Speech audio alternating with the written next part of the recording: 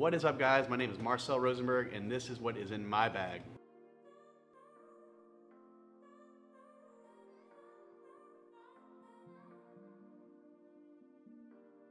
Alright guys, so the 3 products that I got in my bag are right here. I'm going to start with my first one.